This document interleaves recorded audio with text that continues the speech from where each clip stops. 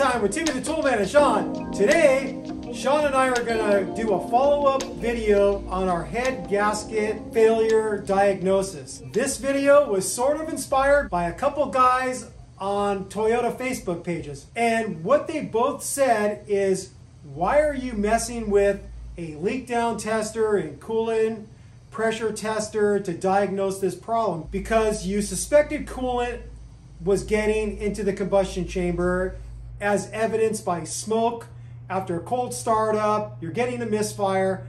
So instead of messing with the leak down tester and cooling system pressure tester, why not just get a block tester on there? It's really quick. You use the special fluid, you draw in air from the radiator. If the special fluid turns a different color, you then confirm that you have a head gasket or cracked head issue. And with that situation, you know the smart move is going to be to pull both heads off. So why are you messing with trying to determine which cylinder is the offending cylinder? You're going to pull both heads off anyways, because that's a smart move.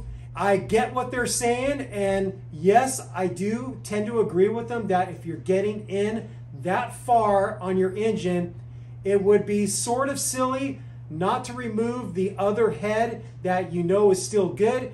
But I can also see plenty of people saying, well, if it's not broke, don't fix it. I don't have a problem with the other head. It's the passenger head, not the driver head. So do I really want to go through the extra work of disconnecting the exhaust manifold, pulling the cams off, pulling the head off, taking it to a machine shop, getting it resurfaced, pressure tested, vacuum tested, when I know currently it's fine? There's those two lines of thought.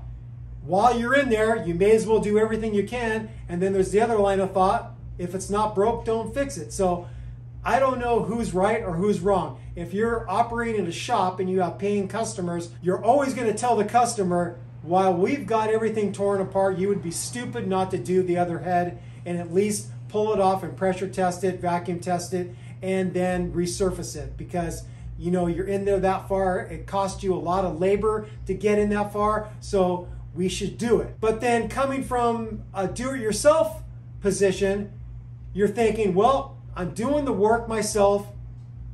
I'm rolling the dice that nothing's going to happen to that other head shortly down the road. And it's your choice. It's your time, your effort. So I could see people just saying like, well, I'm just going to leave that head alone. I know my problem is the passenger head. I'm going to leave the driver's side head alone. We're going to show you how to use this block test, but I'm really curious what you, the viewers, think of this. What would you do in this situation? You know you have one head that's bad, whether it's a head gasket or it's cracked. While you're in there, are you going to pull that second head and go the whole 9 yards with the repair? Like I said, there's plenty of people that will do just the bare minimum to get their truck running and back on the road.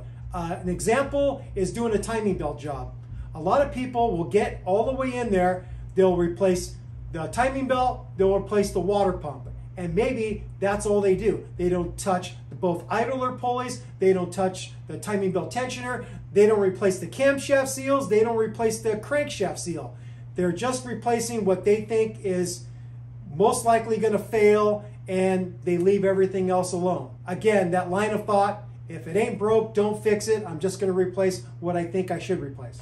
All right, I blah blahed enough. Now let's get out to the truck and let's show you how to use one of these block testers.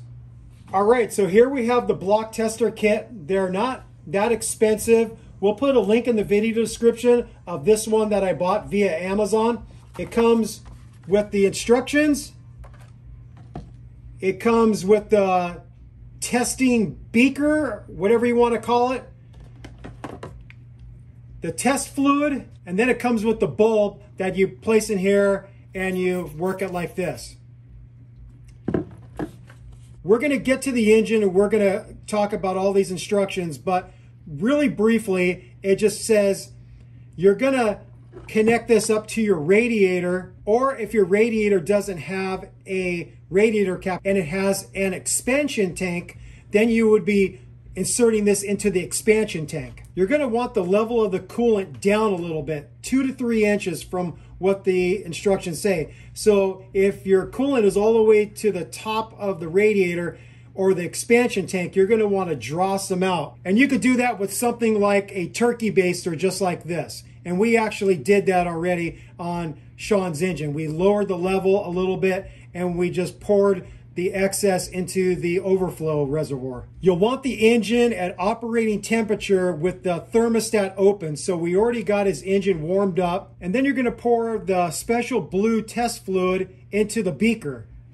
And it has a line right here where you fill it up to. Once you do that, you're going to insert this bulb into the top here, and you're going to insert this into the neck of the radiator or the expansion tank, and then you're going to start working this thing for 1 minute, squeezing it multiple times, and you're going to see bubbles coming up. A positive test that you have hydrocarbons or products of combustion that have gotten into the engine coolant, the blue fluid will start turning greenish and then yellow. If it's a negative test, the fluid is going to stay blue and it's not going to change color on you. So that's the test, and it's pretty simple to do and quick, and that's why those two guys were saying, why don't you just do this? It's so much easier than doing what you did in that other video. But like I said, I gave the reasons of why I would like to know which cylinder is the offending cylinder, because I think it has value to the person doing the job, because they might not want to do both heads.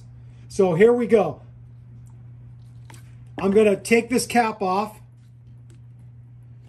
and I'm going to pour some test fluid into here. And there we go. Then you're going to want to put this rubber cap back on. Push it down all the way. Now we're going to get to the engine and we're going to do the test. One other thing that the instruction says is that if you inadvertently suck some coolant into the beaker, then you have to start the test over. You'll want to lower the coolant level a little bit more with a turkey baster or whatever you've got to suck out the coolant, and then put fresh test fluid back in here and then redo the test. All right, here we go. You're going to want to do this for about 1 minute.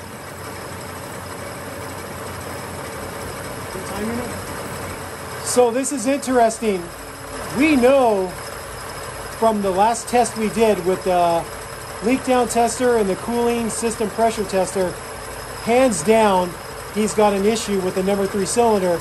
But with this block system tester, we're not getting the result we thought we would. We thought we'd be seeing some yellow fluid by now, and we don't have anything yet. No signs that the fluid is changing colors. So, kind of weird. We'll do it for a little bit longer and see if we can get the fluid to change color. That's another minute. Still no change in the color of the fluid. That's still looking really nice and blue. Don't know what to say about these block system testers. I've seen many videos on YouTube where the fluid did change color for them fairly quickly, like within about 20-30 seconds, but for us, no dice. I have to say, I was expecting 100% based off of what we know. We know there's either a head gasket problem or a crack in the cylinder at the number 3 cylinder. We know there's a problem, but the block system tester isn't showing that result. We should be getting color change because hydrocarbons are getting into the coolant. It's clear. So there it is there. We showed you how to use this thing, but we weren't able to show you an actual positive test with the fluid changing color. I feel better about the fact that we saw with our own 2 eyes the very poor leak down test of number 3. It had like a 46% loss, and then seeing the cooling pressure tester rise with pressure into number 3 cylinder was a dead giveaway. There was an issue, and maybe Sean's issue is very slight, so it's not that apparent with one of these block testers. So maybe as the crack got worse or the head gasket situation got worse, you would see it with these block testers. I don't know. It was not a positive test when we know there is a problem with this engine. We're all done with this video. I don't know what to say. We couldn't show you the money shot of the fluid turning yellow with a conclusive test that we have a head gasket or cracked head issue with hydrocarbons getting into the coolant. Are these block testers that accurate? I don't know. Some people swear by them. There's quite a few videos on YouTube of people that use them, professional mechanics. So they are a tool, but seeing what I just saw right now and knowing what I know with Sean's engine, I don't know if I would 100% rely on a block tester to diagnose a head gasket issue on a vehicle. Now, if it's a massive problem and coolant is bubbling up because there's such an exchange of compression from the engine getting into the cooling system and it's just bubbling over, well, then you know you clearly have a problem and you're probably going to get the special fluid to turn yellow. But in this situation, it's not giving a positive test that hydrocarbons are getting into the coolant, so it pretty much failed. This test kit failed. And we know he has an issue, and we know we're going to be pulling his heads off his engine. So to revisit what I said at the beginning of the video, there's those two lines of thought. I'm not going to say somebody's wrong for going in that deep and stripping the top end of the engine off and not pulling off the other head when they know the issue is just with one head. That's their decision. It's their truck. They could do whatever they want with it. Knowing human nature, some people are going to get in that deep and they're not going to pull the second head off. And that's why I feel our first video of diagnosing Sean's head gasket issue has value for those people that just want to do the minimum of what they need to do to get their vehicle back on the road and call it a day. And that's exactly what one guy did who has an excellent video series on the series that we're going to embark on. His channel is called Worse Than Chiggers, and he did the exact thing I'm talking about. He knew he had a problem with the driver's side head, and he didn't even touch the passenger head. He left it alone. He didn't do anything with it. And so that was his choice. His truck, his choice. So, with all that said, we thank you for watching Toyota Time with Timmy the Toolman and Sean. We will be starting very soon on this head gasket or cracked head issue with Sean's rig. It's going to be a multi-part video. We're going to break it up in sizable chunks so your eyes aren't going to be bleeding from watching a 4-hour-long video, because if you know our channel, you know we're very detailed and thorough, and we're going to cover every minute aspect of this job so you can do this job yourself. So stay tuned for that, and like I said, please comment and let us know your opinion on the theory of doing auto mechanics. Are you the type that you get in deep and you're going to replace everything you can replace and you don't care about the expenditure because you know it's the smart way to go? Or are you the type that would, like, for instance, get an intake manifold off because you have a coolant leak in the valley between the heads on one of these 3.4 liter engines, and you got the NOx sensors right there, and it's the opportune time to replace it, but you know that those NOx sensors are about $500. So are you going to be the type to change the NOx sensors? Or are you going to roll the dice and hope you don't come up snake eyes and those NOx sensors aren't going to give you an issue 100 miles down the road, and you're going to find yourself tearing all the way back in there just to replace the NOx sensors and the NOx sensor wiring harness? So anyways, comment and let us know what you think. Peace out, happy wrenching, sick mods, and future sick head gasket or cracked head repairs on Sean's 2002 3rd Gen 4Runner. Bye-bye.